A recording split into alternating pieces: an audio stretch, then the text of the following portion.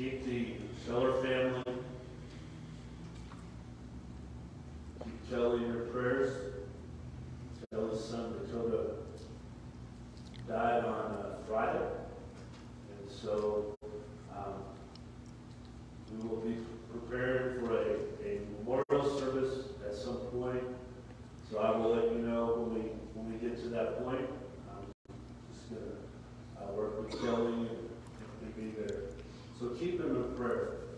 I cannot imagine. I really can't. I cannot imagine. Today is Barbara's birthday. She's not here. She didn't want us to harass her, probably. I'm always saying she's 94. She's actually turned 84 today. And I told her I was going to let everybody know. So keep her in prayer. Keep Marty in prayer. She's still waiting to get to her cardiologist. They're waiting too long. And so pray for her. Pray for her sons. I know her sons. I guarantee you they're calling every day, trying to get things to change. There are many other things going on. If I miss something, I'm sorry. But there are so many things going on in our world today. It's going on in our lives. It's going on in our families, in our church, in our workplace. I got to tell you, God plans everything, not me. I picked these songs from a possibility of 20 sets on Wednesday. I forgot that today is the 21st anniversary of September the 11th, 2001, when our nation was attacked. I don't know if you remember that. It's been a long time. And Karen said to me, hey, you know what Sunday is? And I said, yeah, it's Sunday. And she said, no, September 11th. It hit me like a ton of bricks.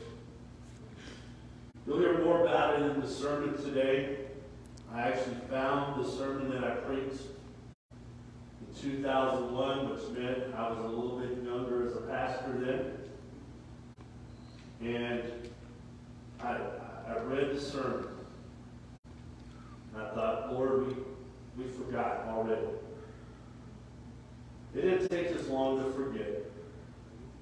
But God's people, we can't quit. We can't give up. And so this morning I would ask that you would stand. We're going to begin our service by singing the national anthem. And just as the video showed, remembering those that have lost their lives in the September 11th attack, and all those many first responders that were there. Many of them died just trying to help other people.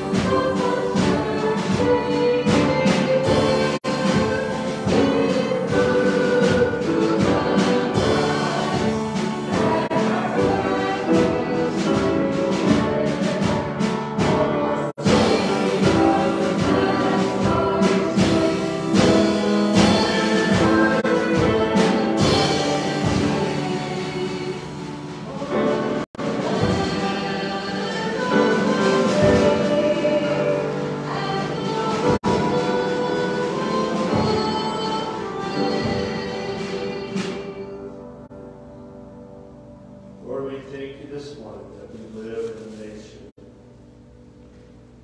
that we're still free to worship you. Lord, I pray that as it seems like that may change, that we as your people would not change. That we would stay faithful to you no matter consequences, no matter what happens. Lord, I pray that we remember this morning those that have sacrificed their lives for us to live in a country that is free. Lord, I pray that we never forget that we're free through you anyhow. Lord, we have this service and the songs that we sing, that we would just lift you up. That we allow your Spirit to move in this place today, and that we would allow you to lead us and direct us and teach us and show us who you want us to be. It's in Christ's name we pray. Amen.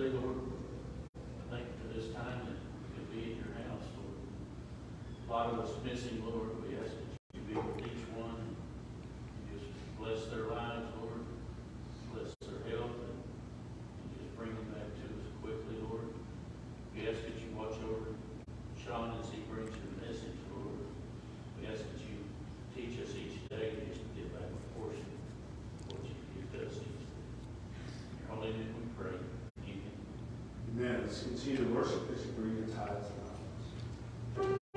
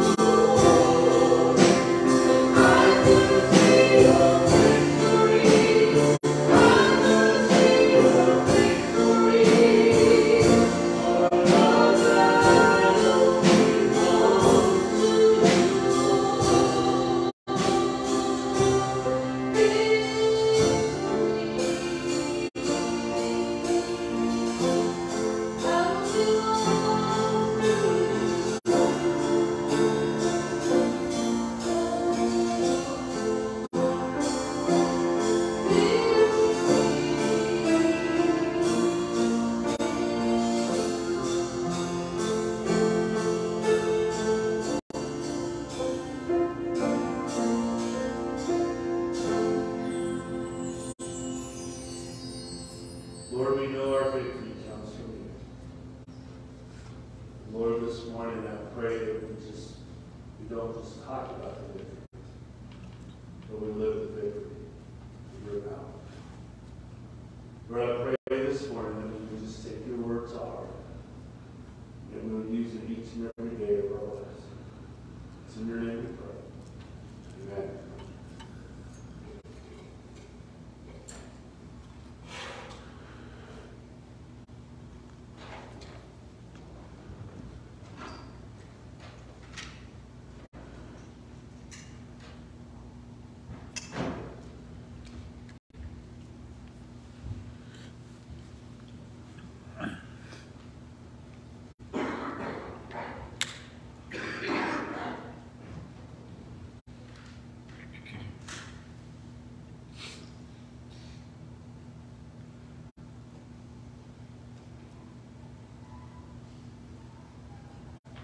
I don't know if you can see the theme this morning. Like I said, it was a plan for us to sing songs about battle and victory. But here we are. So often, when bad things happen, it affects us, it changes us, but it doesn't last. I don't normally read my notes. If you look at my notes on Sermon Central, you will definitely realize that what I say doesn't usually completely match up with what's on paper.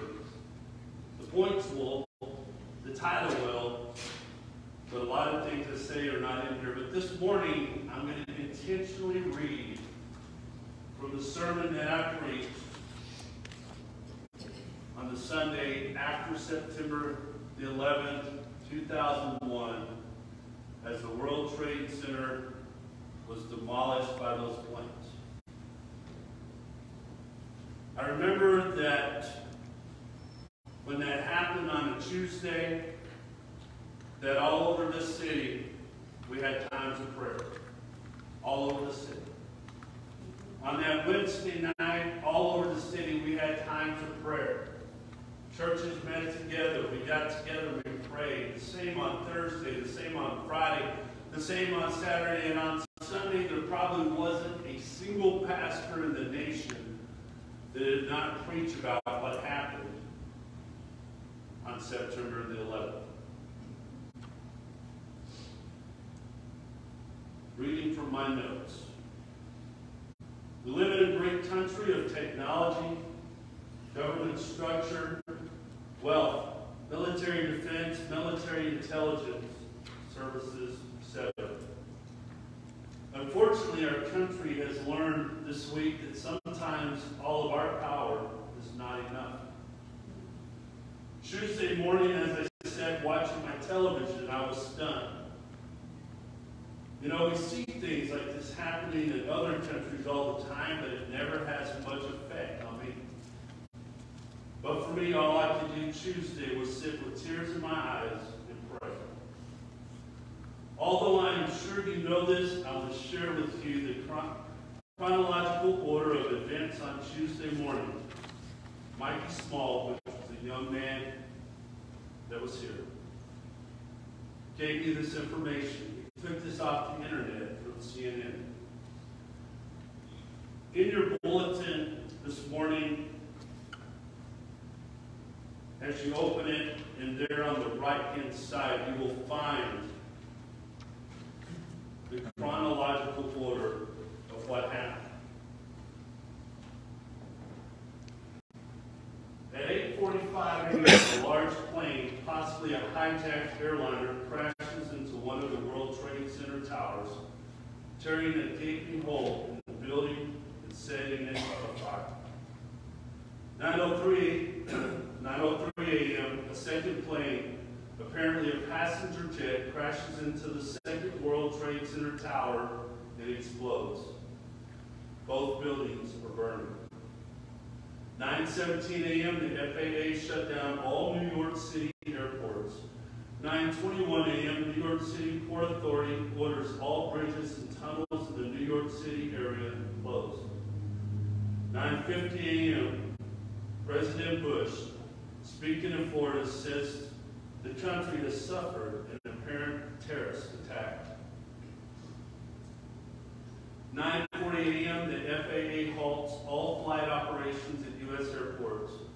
The first time in U.S. history that air traffic nationwide has been halted. 9:43 a.m. an aircraft crashes into the Pentagon, sending up a huge plume of smoke. Evacuation begins immediately. 9:45 a.m. the White House evacuates. 9:57 a.m. President Bush departs for Florida. 10:05 a.m. the South Tower of the World Trade Center collapses, plummeting into the streets below. A massive cloud of dust and debris forms and slowly drifts away from the building. 10:08 a.m. Secret Service agents armed with automatic rifles are deployed into Lafayette Park across from the White House. 10:10 a.m. United Airlines Flight 93 crashes into Somerset County, Pennsylvania, southeast of Pittsburgh. Let me continue to read from my notes. I'm going to stop here, but as we all know, there were many more things that occurred Tuesday. I never imagined something like this would ever happen on U.S. soil, but it has. It's a time of sorrow and mourning, but I also believe it is a wake-up call for a nation that once was a godly nation. Our nation as a whole has become complacent concerning the things of God. Sin is no longer a big deal to most people. We have rationalized and questioned sin so long that our children can't even really distinguish what is sin and what is not. Our churches have become places of argument and politics instead of places of prayer and worship. Our leaders in our churches seek power and authority instead of humbleness and servitude to God. Our nation has become so powerful and smart that we decided to put God on the back burner. Without God, this is just a glimpse of what could happen. Let me assure you that I am not glad that this has happened, but we need to realize the spiritual aspect of what has happened and that we better turn back to God. This is the introduction to my sermon from the Sunday after September 11th attack. I know that's lengthy, but all of those things happened, didn't they? Our country, as we know it, was changed dramatically. And there for a moment, our nation realized that we had turned away from God and that we needed to turn back. And we did. And months and months and months went by as they were cleaning up all the debris in New York. And every day that went by became a little less of a remembrance to us. By the next year, I preached a sermon that basically asked the question, why did we forget? 21 years later, we have still forgotten what God is trying to teach us. Not only has our nation not turned back to God, but we have went further away from God as a nation. As a nation, we now have politicians and people promoting abortion. I read this week, and it angered me so bad, that there is some politicians, and we'll just say on the left, liberal politicians, that said that Jesus never said not to have abortions.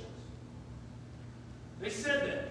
They said that it was okay for abortions because Jesus didn't say not to do it. Well, I think the Bible's pretty clear about murder and killing. The Bible's pretty clear, isn't it? And yet the world wants to twist and twist and twist and say it's okay for men to compete as women. It's okay for them to mutilate children and change their sex. It's okay to do those things. And let me tell you, it's not. If you wonder how our nation got to where we have a food shortage or gasoline is off the chart, and as we talked about it before Sunday school, man, Elena just got me really worked up. She got me really going and fired up. My class was like, "Are we having Sunday school?" I said, "Yeah, but I need to take a breath for a second." Why? Because I can pinpoint all of the things that are going on in our nation that can continue to destroy our nation. Anybody that says otherwise is not paying attention. But this morning, as we turn to our text, I want to give you some good news. How many of you have asked, God, why do you keep letting these things happen? I have. God, why does it seem like Christians are losing? God, why does it seem like the churches and the Christians, the pastors that are doing the right thing, preaching the Word of God, just as it's been written, why do we keep losing? Why are our churches getting more empty every week? Why are those things happening, God? It doesn't make sense. But it does make sense because the enemy has blinded people to the truth of the Word of God. In fact, he has even blinded pastors and ministers all over this country that say it's okay for all those things I mentioned, it's okay. It's not okay. I believe that Bel Air, we're not perfect, we all know that for sure. But Bel Air strives to follow the Word of God and live the Word of God as often as possible. I believe it. I believe that the people of Bel Air confess their sins to God on a daily basis, because that's how often I have to do it, like 20 times a day, not just once a day. Confess my sins to God, because the Bible says if you will confess your sins to God, that He is faithful to forgive all the unrighteous things you did. All. They're forgotten. You know, I love serving a God that has a bad memory. When He forgives it, it's gone. Thank God for that, amen? I'm thankful that we have that God. So what do we do? Because I'm tired. I'm tired, folks. And I'm one of the youngest people in the building. Besides Paula. Maybe Victoria. I'm tired. I feel like I'm losing a lot of battles. And I hear the songs like, this is how I fight my battles. I'm surrounded, I think, in my head by the enemy. But the truth is I'm surrounded by God. And this morning, I want to tell you, you're surrounded by God. And no matter how the world goes, you can still have victory. You know, when I picked the song, I'm going to see a victory, we haven't done that song in a long time. It's not the easiest song we do, trust me. There's not here, there usually covers for me a lot. You may not know that, but that boy covers up a lot of things that I do wrong. But as soon as I started singing that song this morning in rehearsal, I went, yep, this makes a lot of sense. I'm going to see a victory. Who wants to see a victory this morning? Amen? I want to see a victory. I'm tired of focusing on defeat. And I want to see a victory because in the power of the name of Jesus Christ, I can have victory. I can do all things through Christ who gives me strength. There's nothing impossible with God, amen? Nothing. And so we've got to stop moping around like I do. We've got to stop moping around and remember, it doesn't matter how tired you are. I'm not the only one in here coughing up alone today. I think Veronica and I are having a contest. I've been coughing so much that I've been passing out. My wife said there was moments that I stopped breathing. I can't imagine, but I was fine. I don't remember it. But she does. And all week I've said, Lord, you know, my voice is bad, it's weak. And then I found out Darren's not here. And then last night I found out the girls would be here.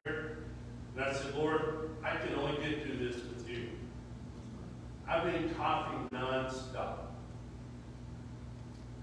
I didn't cough in Sunday school one time, did I? Not because of me, but because of God.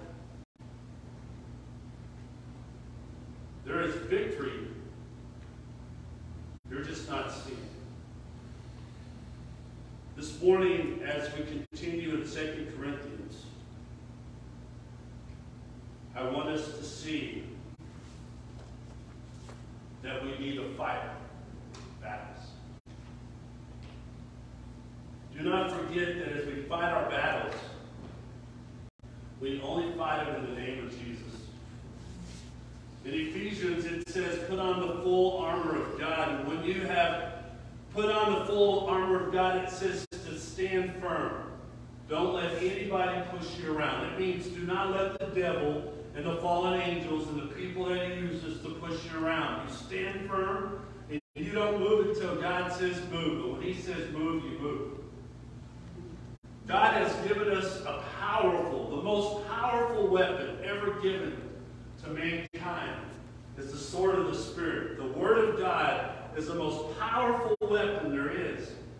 We will see at the end that the sword of the Spirit that will come from the mouth of our Savior Jesus Christ will destroy the enemy. We'll be there, but we'll just be spectators watching at the battle of Armageddon. In the beginning was the Word of God.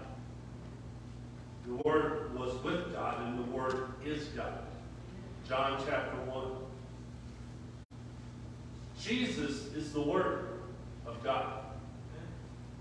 Everything he says and does is exactly what we should say and what we should do.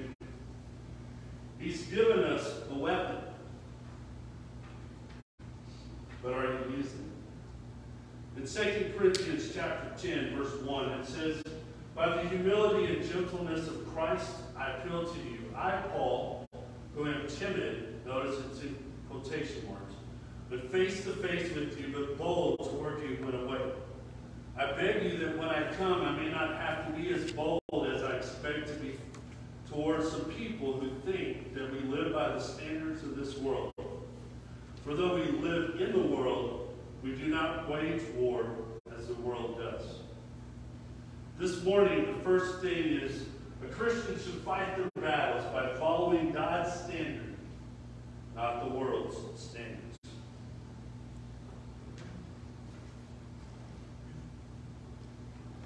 Anybody in the room that's Baptist or Assembly of God or non-denominational, whatever, anyone in the room that's that before being a Christian, a child of God, you've messed up.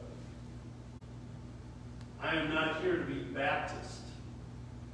I'm here to be a Christian, to be Christ-like. Yes, the Baptist doctrines fit me the closest. I don't agree with all of them. And if you read the Baptist Faith and Message, you would see it doesn't talk about speaking in tongues and healing and all those things that the Baptists have fought over for years. It's not in there. What is in there is that we serve a God. God the Father, God the Son, God the Holy Spirit. And when we're saved, the Holy Spirit of God lives within us. That's correct. Amen? That's exactly what we are and who we are in Christ. You notice I said a Christian should fight their battles this way. Why? Without Christ, you serve, the person without Christ serves the enemy. You're either with the world or you're with God. That's your two choices. There's no other choice. There's not a third option. What Paul was going through was there were people in Corinth and people in the Corinthian church that were saying, well, when Paul writes a letter, he's really tough and mean. But when you see him face to face, he's timid, he's afraid. If Paul walked in this room today, you would find out he was probably the least timid of all people ever on the earth. Paul had no problem telling you exactly what you needed to hear, right? We see that over and over and over again. But there were people trying to discredit Paul and the other ministers that worked with him. Why?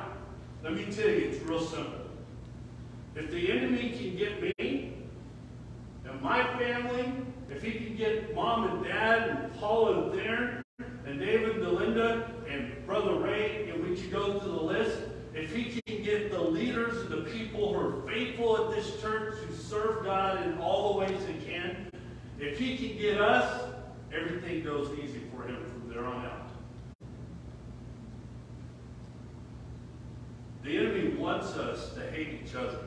The enemy wants us to fight each other. The enemy wants us to talk bad about people that aren't here or people that are going through things. The enemy wants us to do that. Why? Because the enemy loves working from the inside instead of the outside. If we let the devil have a foothold in our church, let me tell you, he'll take it. And the devil can destroy a church really fast. How? Through people.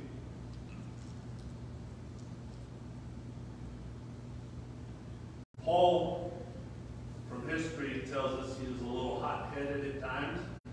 Not as bad as Peter, but he was still pretty hot-headed sometimes. He was hard-headed as well.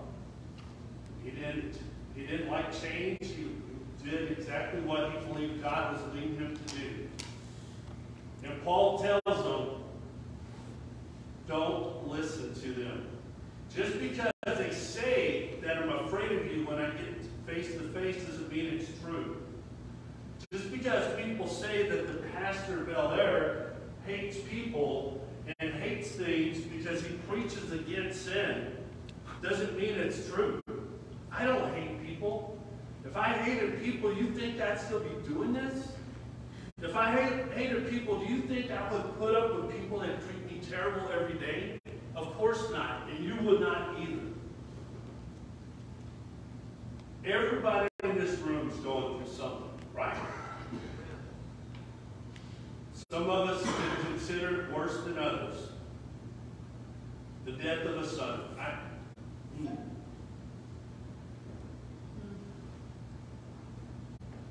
I cannot imagine.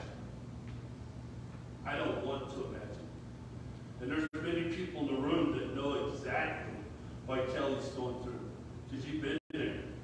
You've lost a son. You know. I can't imagine. I can't imagine losing one of my grandchildren. My brother Ernie. I cannot imagine losing one of my nieces or my nephews. Like Kevin and Veronica. I cannot imagine. But some of you can. And some of you can help him continue on and serve the Lord and get through this. Will he forget? No way. No one forgets that. Will he get over it? No way. That isn't how it's worked. Even when people say stupid things, it doesn't work that way. He'll always remember, but the Lord will get him through it. Just like he got you through it, and you through it, and you through it. God will get him through it. And you may be the person that God is using to help get him through.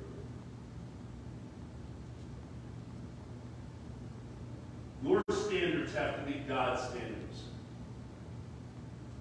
God does not say that sin is okay. But God is also a God of grace and mercy and love. He is a just God, but he is a God who forgives.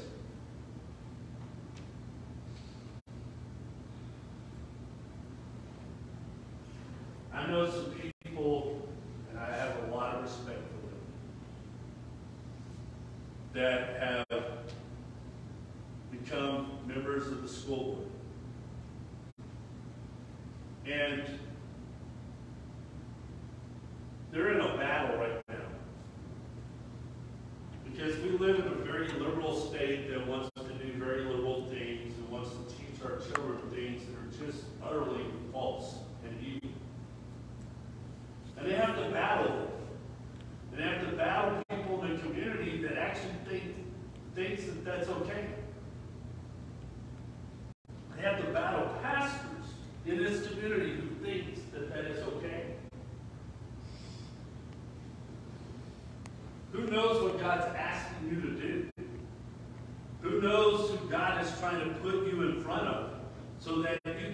there to show them God's standard, but doing at the same time showing them God's love and mercy and forgiveness and grace.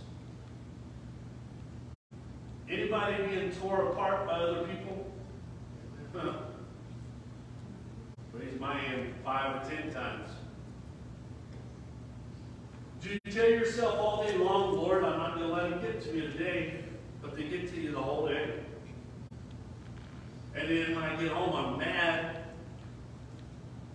A very close friend of mine told me, you ought to just go say something really mean and then leave. And her husband, who I worked with for many years, who's a good friend as well, told both of us that was a bad plan. Do you know what I did that day? I said something really mean and I left. And then when I got home, I felt terrible about it all night long. I immediately told Karen, you know, I did exactly what you and my friend Jeff told me not to do.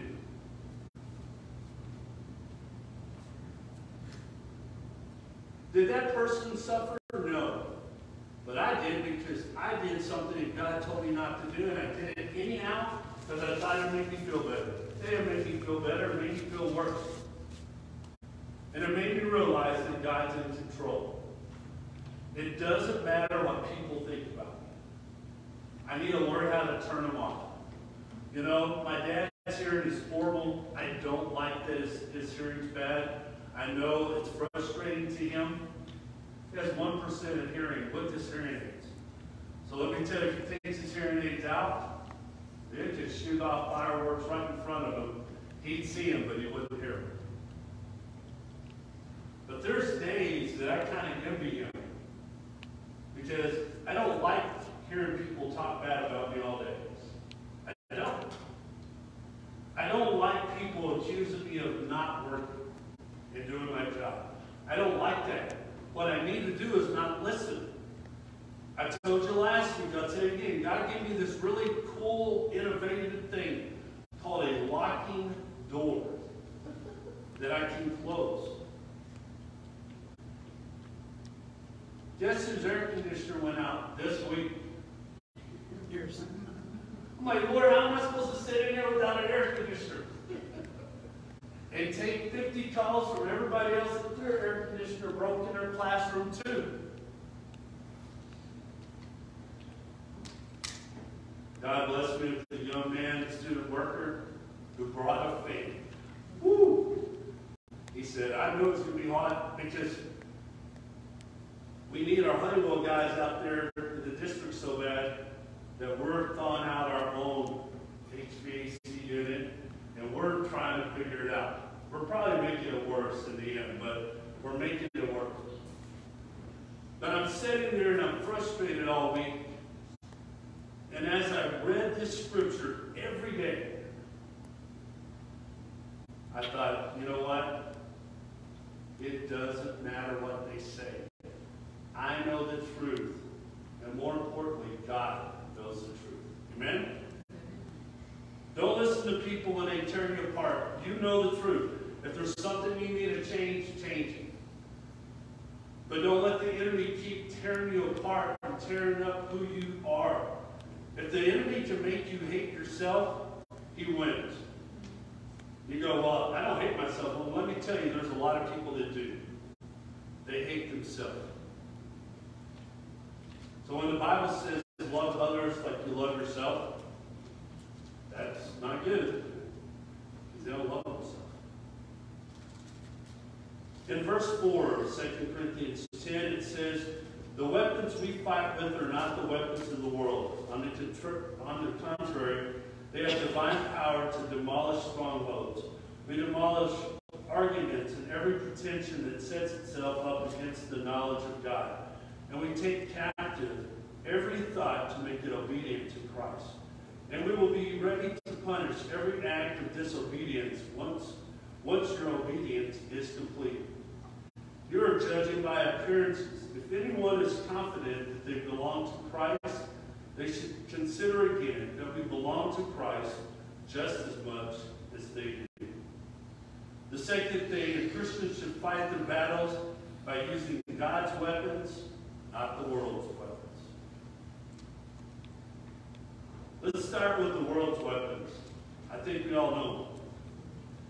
How about lying? Is that the world's weapon? Yep, it's the devil's language. Don't forget who's running the world. It's cheating and stealing. His weapons, yes. It's deceit.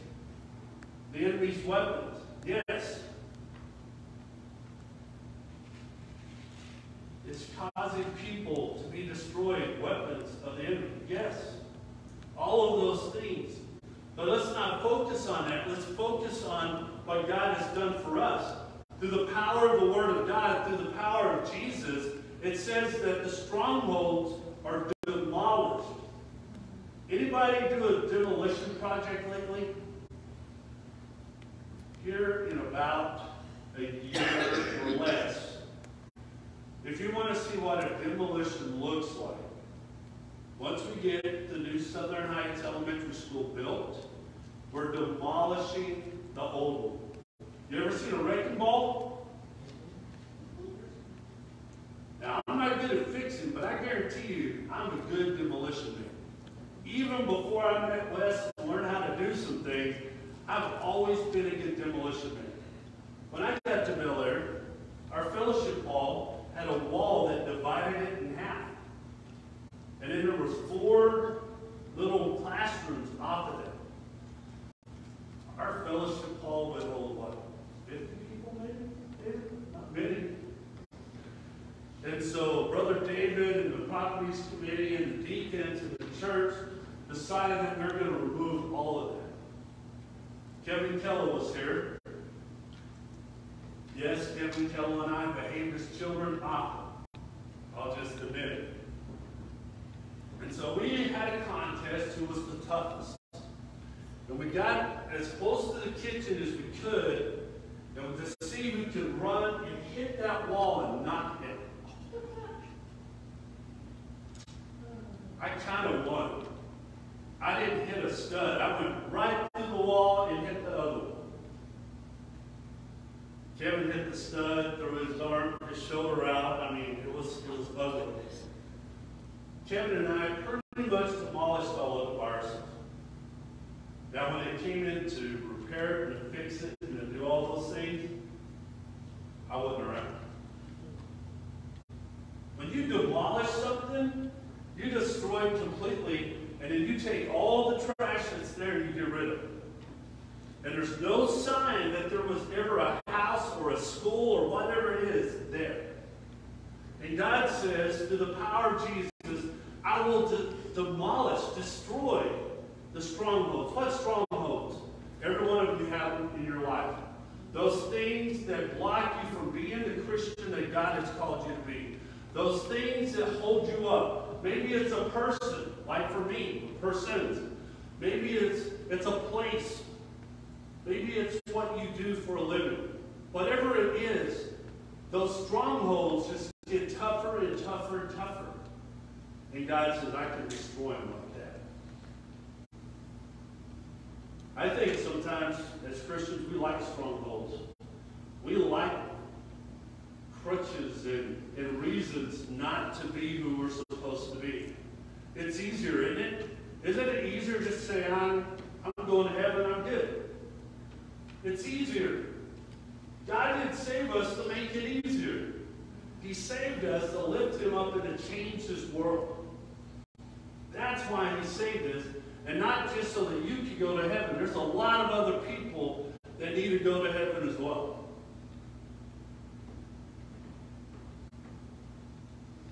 Whose weapons are you using? See, because here it says that he demolishes strongholds, and it says we demolish arguments and every pretension that sets itself up against the knowledge of God. You take the knowledge from God's Word and you make sure that that's the standard. Here at Bel Air, again, not perfect, but here at Bel Air, we strive to follow God's standard. Not the Baptist standard, not the whatever standard. We are here to follow God's standard. It doesn't matter if it fits in our tradition or not. God's standard is what we have to follow. And there are times that we miss that standard, and when we do, we need to ask God, we need to confess that to Him, and use God's standard. How many of you know the difference between right and wrong? All of you. Sometimes when you see Job, you see a kid with disabilities. You see a kid that's pretty nonverbal. Not completely, but pretty nonverbal. That boy knows right and wrong. When I make him mad, it's obvious. Most Sundays, as he goes through, he does 2 or 3 things. Sometimes he closes the wooden doors, but definitely when he comes by, he shakes my hand. And he acknowledges that I'm there, and I acknowledge he's there, and then he tries to shut all the doors, right? I mean, he's kicking out door stops, and we're trying to stop him. And then sometimes he decides he's ready to go. And then I call him the goalie, because Brother Rick's the one that jumps out there and grabs him and says, okay, let's go. And he helps him out to the vehicle. That boy knows exactly what's happening. Ask Paul on Wednesday nights. He knows right and wrong. He may not be able to say it like I said, but he knows. I try to teach my children, my grandchildren, right and wrong. You know, when my grandchildren have to be gotten onto, oh man, I hate it, right? Grandparents, do you like getting onto your grandchildren? No. Great-grandparents, I'm sure it's even more so. We don't like getting onto them, but why do we? Because we love them, we want them to know the difference between right and wrong. We want them to know God's standard. So here's the problem in this world today. Most people under the age of 40 do not know God's standard. I said most, not all. And I know that because they justify sinful things. And they don't do it to be mean or bad or whatever, but that's what they've been taught. They've been taught in school, they've been taught in society. So what do we do about it? We keep teaching them God's standard. Did all your kids do what you taught them to do? Mom, don't laugh so hard. Of course not. Just the other night, for the 3rd time, I was telling Darren what he needed to do. I have experienced exactly where he's at, and he's doing the opposite. And Karen goes, Sean, stop. So the next time he calls, I left the room because I was mad. And Karen talked to him. Now, Paula will know this probably. I don't know. But the chances of him following all of Karen's advice is not that high. Because I know my son because he's like me. He's stubborn. And when he thinks he's right, he's right. So why do we bother talking to him? Because I don't want him to experience the pain that I did. I don't want him to have to endure what I did. Can I stop him? No. And all the kids, I can tell when they've heard enough of me, they go, well, you know, I am an adult. And I pay my own bills. And so I can do what I want. I may not like to hear it, but it's the truth. They do what they want, whether I like it or not.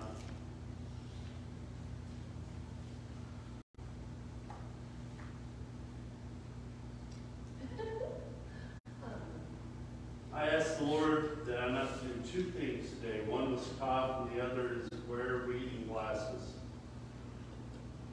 I just feel like I went from 52 to 92. We're almost there. Almost there. Just remember, you're older than me.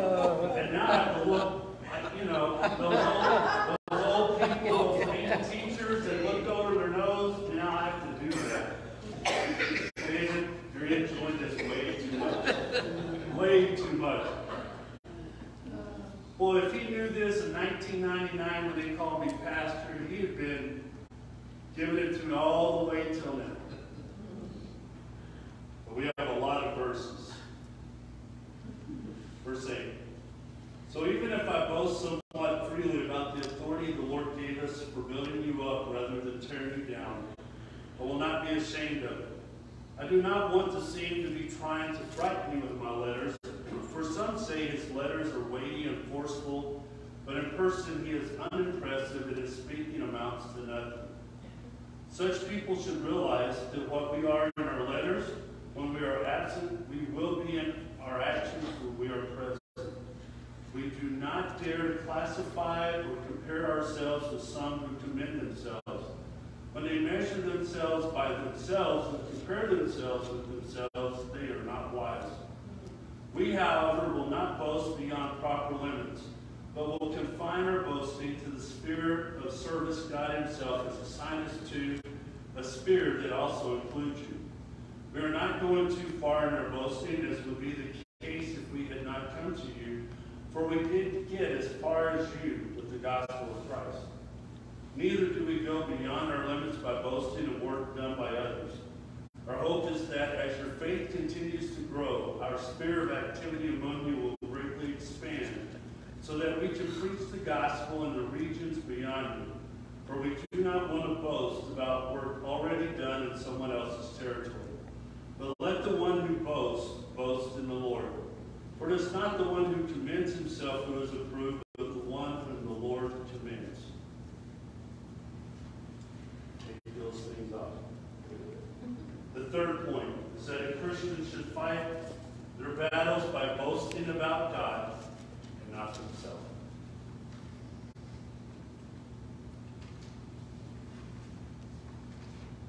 The word might's supposed to be themselves, because my computer kept changing it, and I overruled my computer.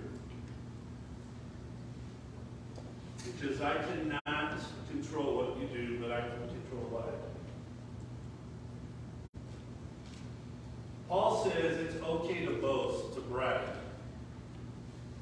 When you're boasting and bragging about Jesus, about what God has done. That's okay. That's a good thing.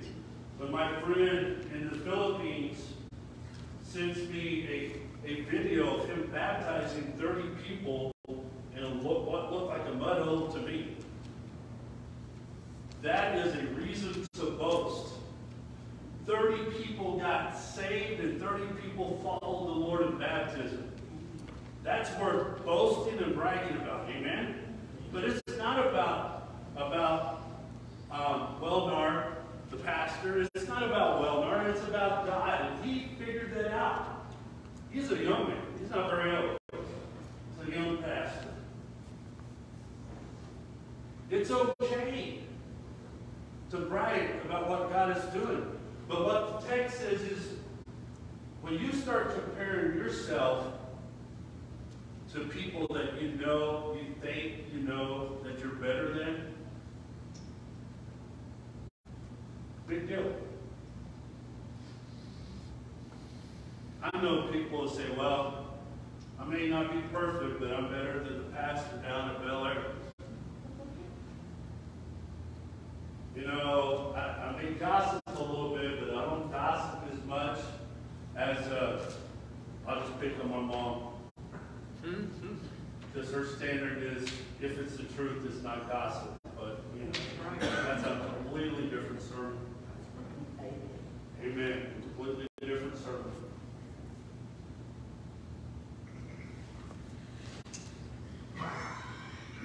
Do y'all watch any of the commercials? I know I'm so tempted to just do that, but I won't. Because I would like to eat lunch today.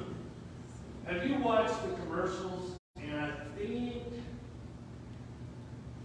think it's an insurance commercial. The one that's in my mind the most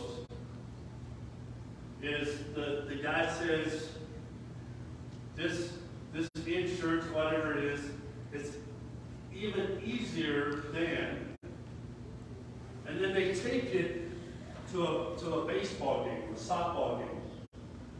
And the coach goes, Derek, you're up. I need a hit. And Derek Jeter, you may not know who that is a very famous baseball player. And another little short guy stands up and he goes, no, not you, Derek Jeter. And Derek Jeter goes out there and hits the ball so hard that it goes into the scoreboard. And you see this lady throw her glove down out of anger. Another one I remember is there's a commercial, same commercial, and there's 5 kids in Charles Barkley. I don't know if you know Charles Barkley, pretty famous basketball player. He's definitely on the same weight program that I'm on. And so these 2 kids are picking teams. I don't know if you ever did that, but we did that a lot, didn't we, Kevin? We played basketball or whatever, and you pick teams. Trust me, you don't want to be the last guy picked. And there stands Charles Barkley, and the girl goes, I'll take you. And Charles Barkley goes, I told you so, I knew I still got it. And that little kid, the other little kid, rolled his eyes and shook his head. When you compare yourself to other people, that's what it's like. And it doesn't mean anything. It doesn't matter. If you want to put yourself to the real test, match your life to the life of Jesus. Not even the life of Paul or Peter. Match your life up to the life of Jesus and see how you do. Because Isaiah said, I am so dirty and unclean and undeserving. When I put myself up to God, I am the worst, useless, dirty rag that ever existed. Even Paul said that he was the greatest sinner ever. But he never met me. I think I've given him a contest.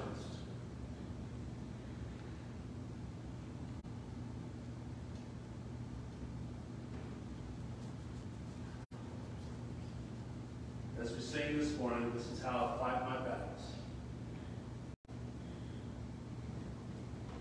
It may look like I'm surrounded by the enemy, but I'm surrounded by God.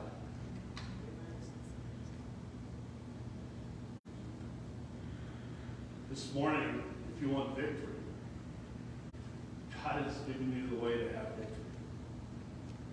God has given you the way to demolish, not just knock down, but to demolish strongholds. To demolish what people are saying that's against the Word of God. He has given you that victory through that. If there's a stronghold that needs to be demolished, let God demolish it. And once it's demolished, don't go back and rebuild it. In Sunday school this morning, we got into a little bit of a discussion about women, and one of our daughters had worked in a women's battered shelter.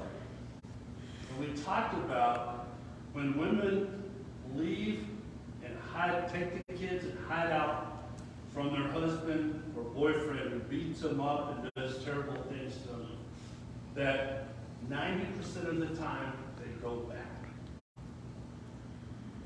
That's never made sense to me, but I've watched it over and over and over again. You know what the answer is to that? Don't go back. One of the saddest moments of my life. When I worked at McDonald's in Amarillo, there was a young lady who worked her way up. Hard working lady. I think she was probably in the early 20s when all this happened. She had, I believe, my memory's not as good, but I believe she had 6 children. And her boyfriend lived there, and he was very abusive. He's not a good guy. Beat her up, beat the kids up. And one day she came to work, and her face was cut, and she had bruises. She could barely open her eyes. the back of her head. You could see this big knot on the back of her head. And I said, you can't keep doing this. It's going to kill you. She said, do you think you could help me? Yeah, I can help. So I called a friend from college who worked at the battered women's shelter there in Amarillo. And I told her the situation. And she said, will she pack up and leave right now? And I said, she said she will. I said, she's got 6 little kids with her. And she said, fine, you meet me at this place. And so I went and I got them. I shoved a lot of people in my little car. We went to this place. She told me where they were going, but no one else knew. And they disappeared. That next day, her husband came in, her boyfriend came in, and he threatened to kill me if I didn't tell him where they went. I never told him. Let me tell you, I was very scared, but I never told him. And I prayed for her and the kids every day. I just could imagine that they were doing so much better. About 6 months, 5, 6 months later, she walks into the store and asks if she could have her job back. And I said, you're moving back. Yeah, I'm moving back. He's changed. So he asked, I begged her. I just said, hey, why don't you get your kids, come live with me, and at least we can keep you safe. No, we're safe. We're good. Wasn't even 2 weeks later, she's at work. The police come into the building, ask to speak to her, asked if I would stand by with her, and I did. And this man had been smoking weed, and he somehow caught the house on fire, and all the children but one died immediately. And the one that lived didn't live long. I'll never forget. I'll never forget seeing her and watching her crumble into a ball of nothing. And she kept saying, why didn't I listen?